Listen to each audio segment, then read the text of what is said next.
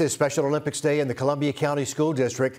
Here's the scene over at Greenbrier High School this morning. Special Olympic athletes all able to take part in javelin throwing, shooting soccer balls, and a bunch of different racing events. They were able to get some of those activities in before being rained out later on. One grandmother talked about how much fun this is for her grandson and why all of this matters. I think it's great, that the schools, the county put this on for these kids. Because it just lets them show their talent and they do something that they love to do.